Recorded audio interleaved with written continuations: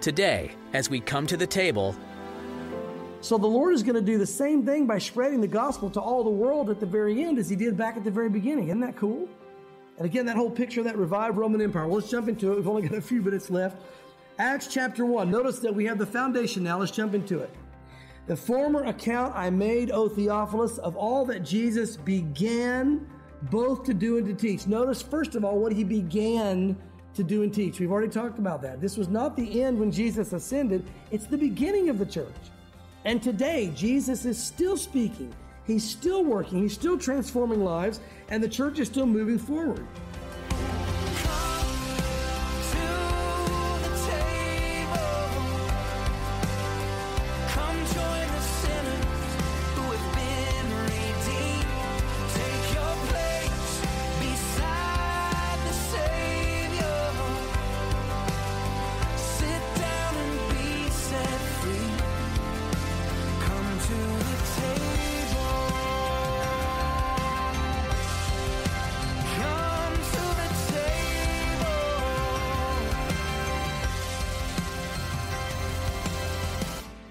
Luke recorded everything that Jesus began to do in Luke and Acts, but if he began his work then, it continued after that.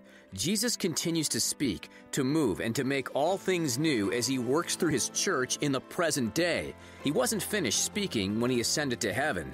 Well, thanks for taking the time to join us as we come to the table, the daily Bible study program of Mark Kirk, senior pastor of Calvary, Knoxville. Since he wasn't finished speaking, Pastor Mark reminds us that he is still speaking to you today. He works through his Spirit to move the church forward. He works through his Spirit to move you forward and to make you more like himself. However you feel today, you are not alone as you pursue the holiness of God. Now let's join Pastor Mark in the book of Acts chapter 1 as he continues his message, the continuing story. Luke wrote the Gospel of Luke, and then Luke continued right on in writing the book of Acts. And people believe that it used to be one book that they split up into a gospel and the other, but either way, Luke is the writer of both, and it's an amazing book in how it links the Gospels into the New Testament. It's like this bridge that shows, all right, here's where the gospel was when Jesus came, here's where the church started, and we'll see that in the first part of Acts, and then it moves right into what God has been doing the last 2,000 years. And again, we're going to see that language, what Jesus began to do and teach. He's not done. He just started. And so there's going to be this continuation. Luke is kind of a bridge to that. We see the link between them. The very last thing that Luke talks about is the church waiting on the power of God to fall on them, the promise from the Father. And then the very first thing that Luke talks about here in the book of Acts is them again, we're going to see waiting on the power of the Spirit to fall upon them. So you see that bridge. It kind of ends with one waiting on the outpouring of the Spirit. It goes into the Spirit being poured out, and then God giving birth to His church. By the way, yesterday was the day of Pentecost in Jerusalem. Isn't that cool? And there's going to be a day where God is going to pour His Spirit out on the nation of Israel like He did the church. Because the Bible says in the last days, God will pour His Spirit out on them, and they're going to be saved and begin to prophesy and all these other things. So there's a great awakening coming for the nation of Israel. But guys, I believe we need a great awakening in the Church of America. We need to wake up. I'm concerned about the church. I really feel like the church is going to sleep. I really feel like the church is being lethargic. I think we're compromising. There's a lot of things happening. But more than ever in the days in which we live, guys, we need to be drawing closer to the Lord, not farther away. We need to be walking more in the Spirit, not walking more in the flesh, because we're going to need it. Now, another side note about Luke, as we go through this, we're probably going to point out some medical terminology that Luke uses, because again, Luke was a doctor. Doctors back then oftentimes were the slaves of their owner. And so some people believe that Theophilus was actually the owner of Luke, that Luke was the slave of Theophilus, that Theophilus probably got saved, and it holds to culture because back then they would have their slaves as doctors. That would be great today, wouldn't it? All right. I'll bill you, but anyway, so again, some think, well, Theophilus got saved. And remember Paul, when Paul was traveling, Paul had an ailment. He had a thorn in the flesh. Certainly there was probably something wrong with his eyes as well as other things. So some believe that maybe Theophilus said, Luke, you're free to go and travel with Paul and be Paul's personal doctor. I love Paul. I want to support the ministry. It doesn't tell us, but that is a speculation that's out there. And also it would give an understanding to the account that he's giving. He's saying, oh, Theophilus, the former account that I gave, I'm now giving another account of what Jesus began to do. The former account was the book of Luke. This new now is working into the book of Acts. And so we see the very possibility, we know that Luke was a doctor, but the very possibility here of Luke being connected to Theophilus in that way. Again, we don't know, but it's possible. Now, the timing of this, one other thing to point out, why was this such a perfect time for God to pour out His Spirit and give birth to the church? It's amazing. You know, the Bible says that in the fullness of time, God gave His Son, His only Son. That phrase, the fullness of time, means this: it was perfect. It was perfect for spreading the gospel. Why so? A number of reasons. Number one, there was a worldwide language. Alexander the Great, when he took over right before the Romans, he made everybody learn Greek. Can you imagine somebody conquering the world and saying everybody has to learn Greek? Whether you like it or not, you're going to learn Greek. Well, the bad thing was you had to learn some language you didn't want to learn, but the good thing was everybody in the world could talk with each other. So no matter where you traveled, you could speak the language. If they didn't speak English, you would just simply speak Greek. So think about that. Now, they didn't have English back then, but you get my point. So, I mean, that would be neat today if you could travel anywhere you wanted and talk to anybody and have some language. You know, it's funny. We in America pretty much speak one language, don't we? Over in Europe, they still speak multiple languages. That's why the joke over in Europe among the Christians is, in heaven, they know what language it's going to be. It's going to be English, because if it's any other language, none of us could ever talk. So that's kind of their joke. Well, see, and you know what? I didn't think it was funny either. You guys are very perceptive. I like that. But anyway, so again, but the whole world could speak the same language. Think about that. Everywhere they went to travel with the gospel, if they didn't know their language, they just spoke in Greek. Everybody could understand it. That was one. Number two, the Romans had what they called the Pax Romana, world peace.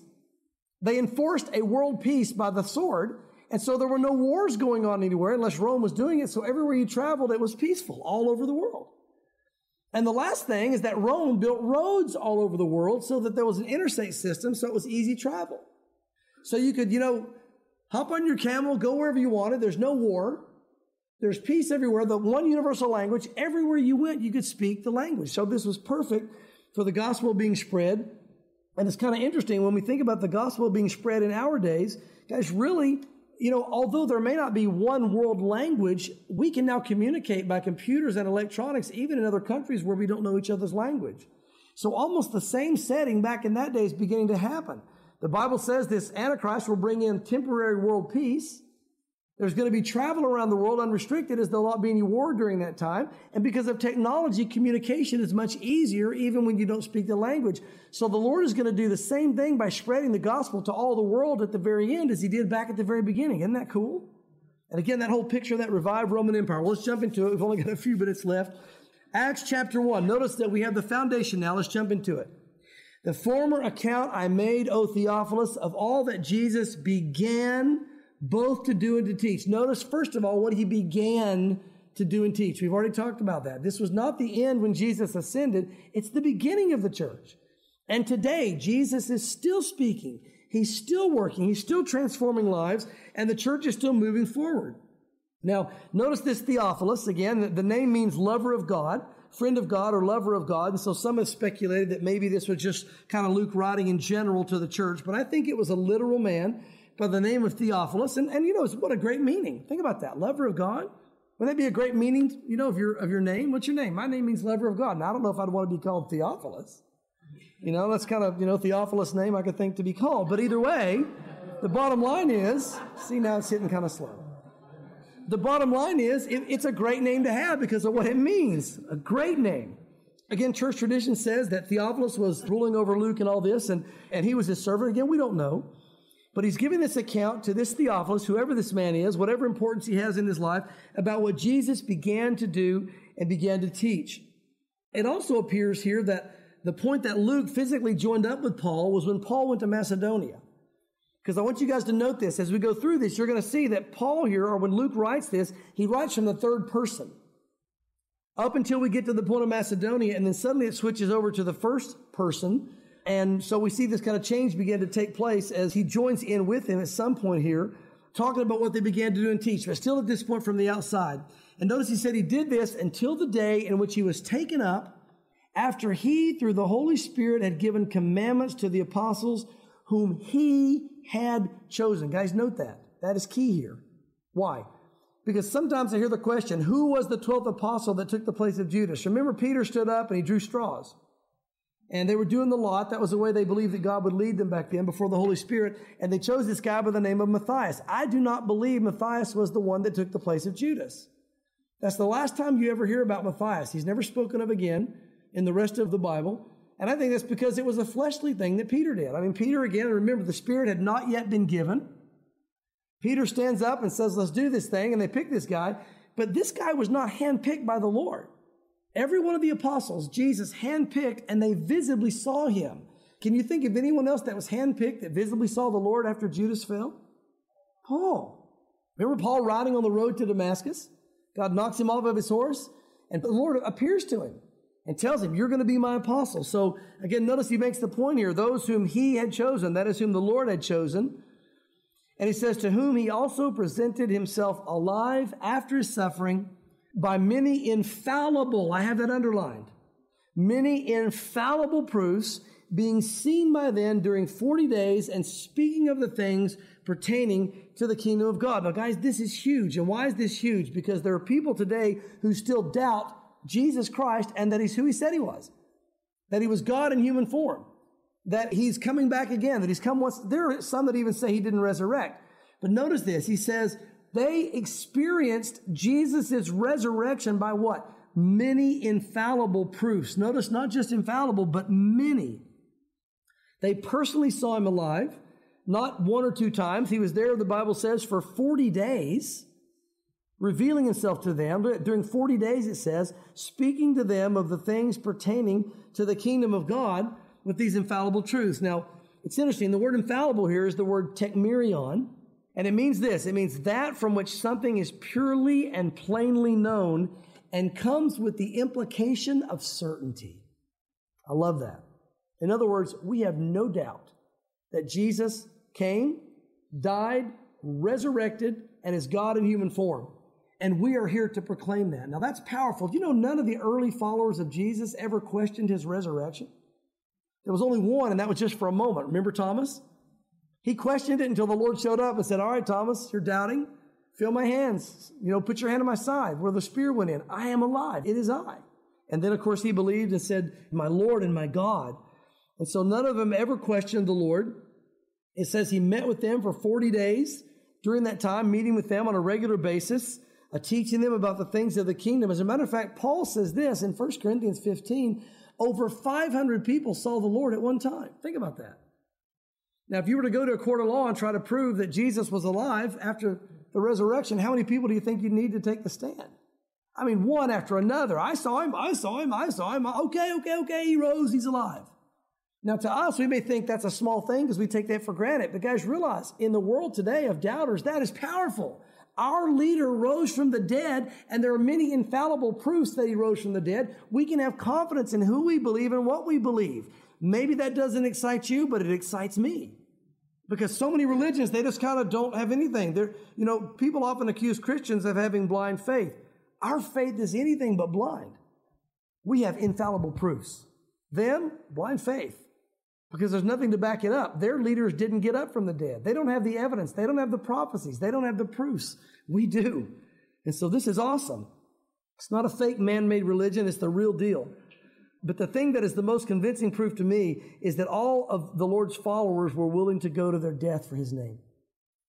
Now, not all of them died, but they were all willing to go to their death. All the apostles, except for one, were put to death. John's the only one that didn't. Remember, they tried to boil him in oil, Kentucky Fried John.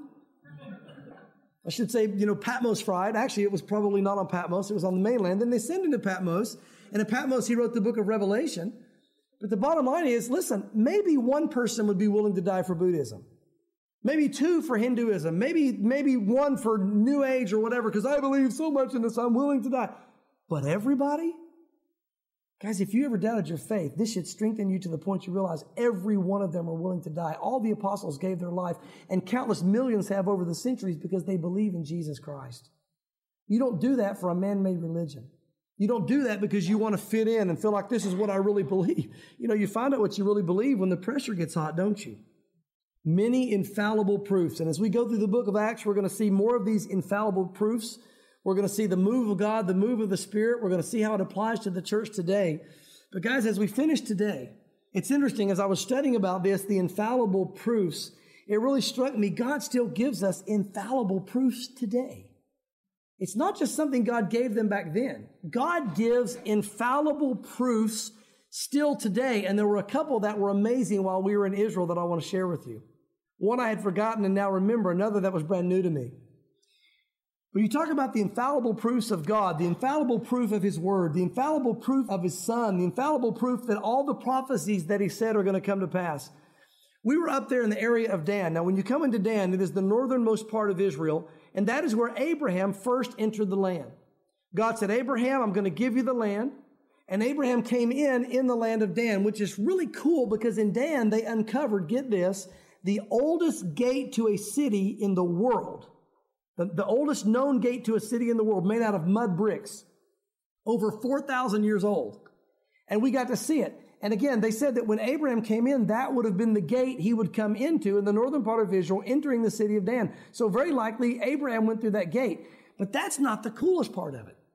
What the guide said was this. Historians know that from their calculations, Abraham entered the land that God had promised to give him in 1948 BC. That's before Christ. Immediately bells and whistles went off. Guys, what is 1948 BC? 1948 BC. Guys, when did God give the Jews the land back here in our generation? 1948 AD. 1948 AD. You see, God said, Abraham, I'm giving you the land. And Abraham entered the land in 1948 BC, and then God said, I'm going to take you out of the land, but in the last days I'm going to bring you back. And wouldn't it have to be just like God in 1948 AD to say, welcome back? Is it amazing or what? By the way, all coincidence. Really, Christians are nuts. They're Looney Tunes. They believe this stuff. Then we got to the Temple Mount. And there's a tunnel that they've built down there. They've gone down to the Herodian Road and down to the lowest stones that Herod built on the western side of the Temple Mount wall. And you can actually walk down in that tunnel and go down that wall all the way down through there underground because Jerusalem's been destroyed so many times. There's cities built on top of cities. So you're down under this tunnel, walking down all the way down to the road of Herod and all the way down where these things are. And we came to this one place there where they said, now this rock right here, they've measured it, they've calculated it, and this rock right here is directly behind the Dome of the Rock, which the Jews believe is where the third temple is going to be built. I don't believe that. I believe it's going to be built to the north of the Dome of the Rock, because to the north of the Dome of the Rock is a big open area that goes right out the eastern gate. And the Bible says when the Lord comes back, He's going to come in the eastern gate and enter into the temple. So I believe it's going to be to the north of that, and that's neither here nor there, but that's what I believe. But we're at this rock, and we pass by this rock, and the guide says, now notice the rock is green. And all I hear is, notice the rock is green. I'm kind of back in the line. What, the rock's green. Okay, what's the deal? I finally asked her, why is the rock green? Well, before I tell you this, remember what it says when Jesus Christ comes back, He's going to set His throne on the Temple Mount. And from the southern part of the throne, what's going to come running out of it? A river. There's going to be a spring that's going to bubble up and spring out from the south side of the throne, come out. The Bible says it'll go down, hit the Jordan, link up with the Dead Sea. The Dead Sea will spring to life. It'll bring healing to the Dead Sea, and there'll be fish in it and everything. Then it's going to go down to the Mediterranean, touch the oceans of the world, and heal all the oceans of the world and all the pollution and all the things that have happened during the Great Tribulation. They'll all be restored like they were to pristine back in the Garden of Eden, the Bible says. And it's going to bubble out from the south side of the throne. Well, I asked her, I said, hold on, I missed that. Why is the rock green? She said, well, they've discovered a spring under the Temple Mount. And the water is coming up and turning the rocks green underneath because it's saturating them. And I was like, another coincidence. I'm seeing the most amazing coincidences, amazing. And guys, what's really cool about this? They said that stone, because they wanted to know where the Dome of the Rock was, because they feel that's where the temple is going to be built. Where the water is bubbling up, that's where the dome is. I believe it's to the left for a number of reasons I won't go into. Abraham and his sacrifice and all those things. But anyway, the bottom line is, if it is over where I believe it's going to be, guess where the southern side of that throne is going to be? Right where that green rock is. Where the water is bubbling up in the middle of the Temple Mount and is going to run out from under the throne. Guys, listen. These are all exciting things that we can go wow about. But here's the bottom line as we leave today. It's a wow to see God's accuracy, to see how true the Bible is, to see God's power, to be watching prophecy and all these things come to pass before our very eyes. That's a great wow, and I'm as excited as you are. I expect wow from our God. How about you? But that wow does you no good if you don't know Him. If you don't know Him, it does you no good. You're not a part of the family. So my appeal to you is this. Look, if you don't know the Lord, if you've heard these kind of things today and you still don't believe, I don't know that you ever will. What's it going to take to convince you? Jesus Christ coming down in the clouds of glory? Maybe, but then it's too late. Because the Bible says when He comes down in the clouds of glory, He's going to gather the nations in front of Him and judge everyone based on what they decided before that moment. So it's not like, oop, there He is, I believe. Okay, Lord, I right now give my life to you, and in Jesus' name, amen. Whew, that was close. Guys, it's got to be done now. Here's my appeal to you. If you've not given your life to the Lord, I want to give you an opportunity to do that right now.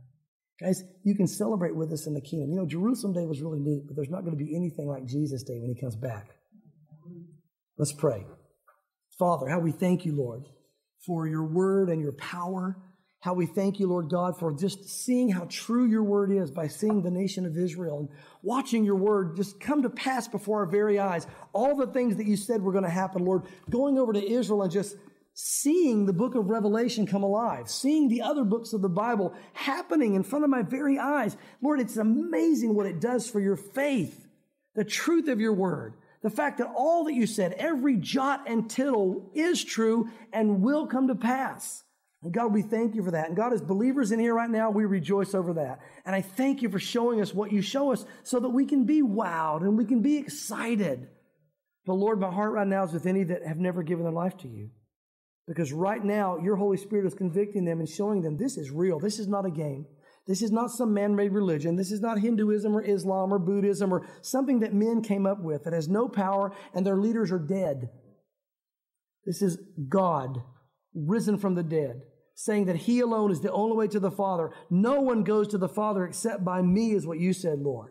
And your word says in Acts again that there's no other name under heaven or earth by which a man can be saved. There may be some right here, right now that need, Lord, to be rescued from their sin. They know they're a sinner. They know they need to be rescued. And now your Spirit is convicting them of the truth of your word. If that's you, then here's what the Bible says. Jesus died on the cross. He rose the third day. And if you will simply confess your sin and receive Him as Lord, you will be saved. And if that's you, I want you to pray this prayer right now with me. Lord, I know that I am a sinner. And I confess my sin to you. Lord, forgive me. Wash me clean. And fill me with your Holy Spirit. Lord, I give my life to you, and I am yours. Father, I thank you for the work of your Spirit this morning in encouraging us as believers already, but more importantly, God, of any that you may have brought into the kingdom this morning. We give you all the glory and how we look forward to Jesus' day when you break the clouds open and you grab your bride and we feast with you in the kingdom. And then, Lord, you come back and establish your throne in Jerusalem for 1,000 years and then forever with the new heaven and the new earth. How we can't wait, Lord, to see you come and bring your righteousness and your justice to a world that needs it so desperately.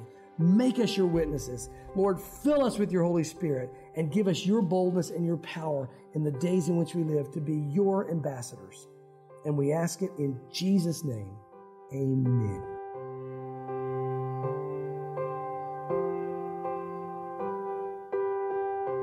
While our time at the table of God's Word is ending for today, please keep reading in the book of Acts. From the inspiring faith of Stephen, to walking through Paul's conversion, to observing how the early church grew and thrived, there's much more to gain from this eventful book. Jesus had promised to send a helper, and He certainly delivered in sending His Spirit to overflowing in these new Christians. It must have been an exciting and also very challenging period of time that these men and women were getting to be a part of. If there was something in this message that you need to hear again, you can go to thewaymedia.net and navigate to Come to the Table to listen to, or download this or other messages. You can also download the Way Media app so you know when new broadcasts are happening. If you're a prayer warrior, we very much value your consistent prayers during this study through Acts. God can do mighty things through the faithful prayers of those who seek after Him. We're earnestly expecting Him to do big things in and through this radio ministry. We're thankful for your prayers, and we're trusting God to use this platform to get the word out and for it to spread like wildfire. Pastor Mark has more to share through the book of Acts, so we hope you'll be able to join us next time. We look forward to what will be shared about these people of faith and the trials and triumphs they faced as they walk out their lives in a way that sought to honor God. May these accounts inspire you to do the same and to come to the table.